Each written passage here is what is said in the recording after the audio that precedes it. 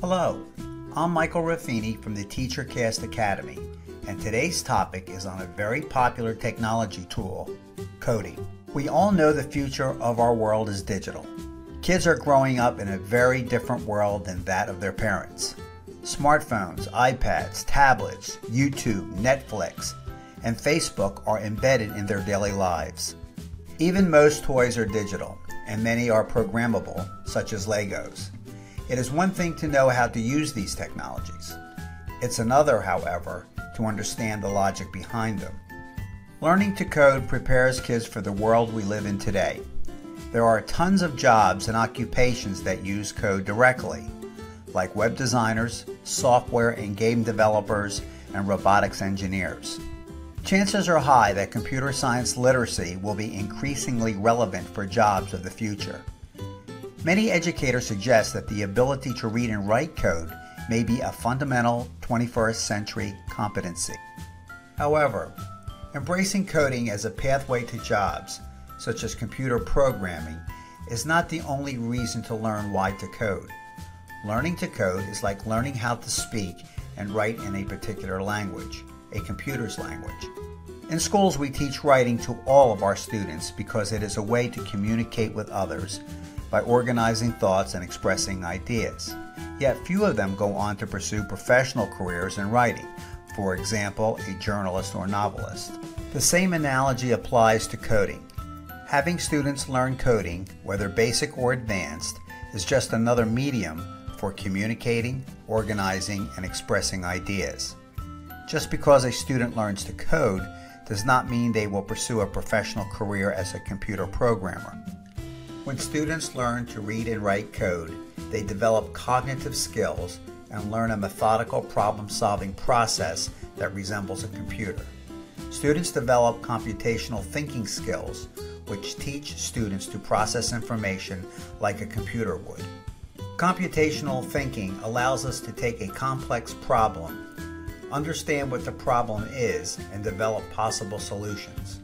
Computational thinking can be applied to other situations aside from coding, as it is a way of thinking that solves practical problems. There are 4 cornerstones to computational thinking.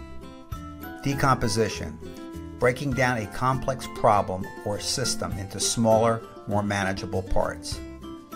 Pattern recognition, looking for similarities among and within problems. Abstraction, focusing on the important information only, ignoring irrelevant detail. Algorithms, developing a step-by-step solution to the problem or the rules to follow to solve the problem. Each one of the cornerstones is equally important. They are like legs on a table. If one leg is missing, the table will probably collapse. Correctly applying all 4 of these essential techniques will serve as a framework for coding and other problem-solving tasks. There are many free websites that provide coding programs for kids. Some popular programs that use a snapping block system include Stencil, Tinker, and Scratch, to mention a few. For example, Scratch was designed by MIT students. It is an easy-to-use programming language, but it's more than just a coding site.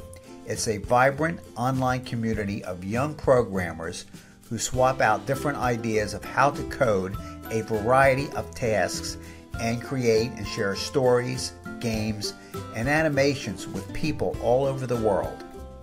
Here is an example of an animation I created in a few minutes using Scratch.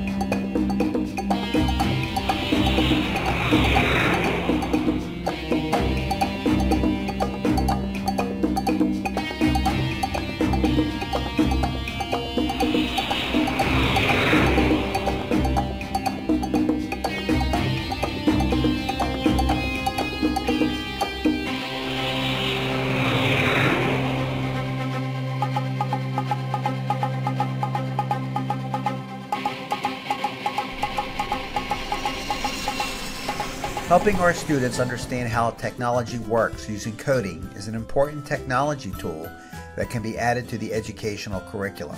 At best, it could get students interested in a technology or science career. At the least, coding will help them understand how technology works and have fun doing it. This is Michael Raffini from the TeacherCast Academy.